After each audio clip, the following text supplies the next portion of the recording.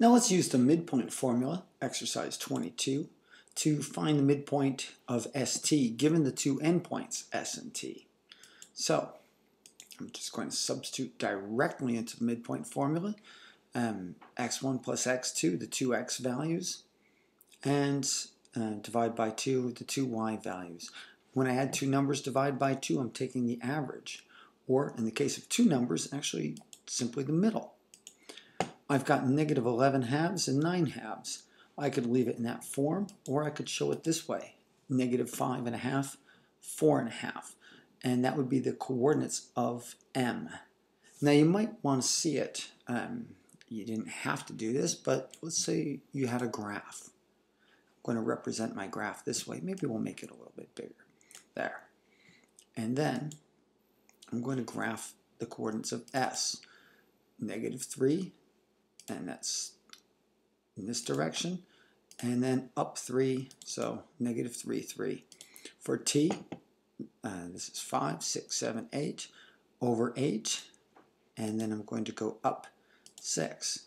So when I plot that point right there, and the segment ST would be there, when I find the midpoint, I'd see it's, aha, right there. Non-integral values, negative 5 and a half, 4 and a half. Right there. And we're finished. Now we're going to take the midpoint formula that we all know and love, and we're going to find one of the endpoints given one endpoint and the midpoint. Whew. Well, let's just do it. You'll understand. I'm going to take this point R. I'm going to say that's my x1, y1. And I have the coordinates for the midpoint. But I want to find the other point. I'm going to call that S. So let's go the mechanical way. Here's our substitution method right there. Notice now we put in the coordinates 3, negative 4, because that is my midpoint. I'm using negative 4, negative 6 for x1, y1. x2, y2 is my variable now. So I could do it this way. I could split them into two separate equations. Again, for the x's, or abscissas, 3 is equal to negative 4 plus x2 over 2.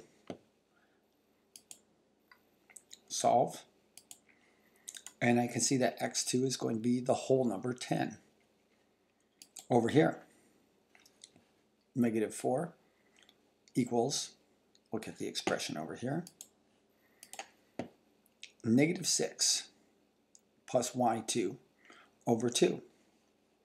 I'm going to, from here to here, I double both sides of the equation, just a little arithmetic, and solve. Y2 is negative 2. Therefore, the coordinates of S, or the x2, y2, are 10, comma, negative 2. It would help if we saw this on a graph. So, there it is. There's a graph.